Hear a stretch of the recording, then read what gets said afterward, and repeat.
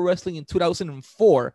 It was when Kurt Angle was making that tough enough challenge to the tough enough wrestlers or participants. We know what happened. Then Kurt got his first victory. Then he called another guy, in former MMA fighter, Daniel Puder, stepped up and almost broke Kurt's arm.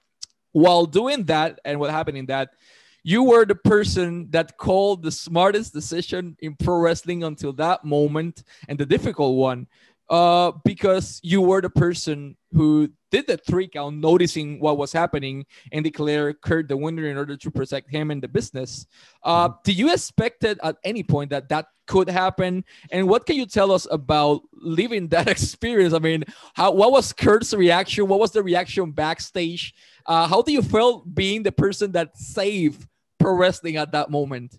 Well, thank you for putting it that way. It's very nice of you. I don't know if I saved it, but my goodness, Kurt was supposed to wrestle with whoever won that challenge.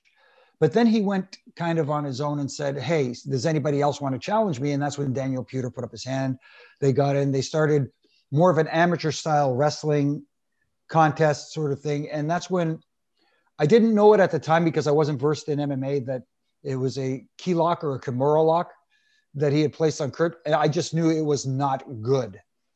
And, you know, I kind of looked back at Al Snow, who was standing in the corner, and he looked at me and went, and we looked at each other. And when they fell back and Daniel Puder fell on his back, I just said, I'm counting. I don't care. And I started counting, and he may have rolled his shoulder after 2, but I don't care. I counted 3 anyways. It was going to end. You know, thinking back, I should have thought this is amateur, so I could have counted just 1 and ended it like that. But it was just a reactionary thing. I don't want to say that it was a brilliant thing. I just thought, I was thinking to myself, we have to end this somehow. What do I do? And that's what came to mind. And, you know, Kurt was very upset at Puder. You saw afterwards, they got in each other's face, and he gave him an earful. And when I got to the back, I walked through Gorilla, and the Gerald Briscoe, who was manning Gorilla, as I was walking by, just looked at me and gave me a thumbs up, which was enough, because I didn't want to, I was kind of avoiding everybody. And then Fit Finley came to me and said, who told you to count? I said, nobody, I just reacted. He says, well, you kind of like you said, you probably saved his arm. And that's when I said, you know what, I'm just going to go find a nice quiet place and stay by myself and not interact with anybody for a little while. So let me translate that part to Spanish. En el 2004 ocurre un suceso en donde Kurt Angle reta a los peleadores de Tough Enough.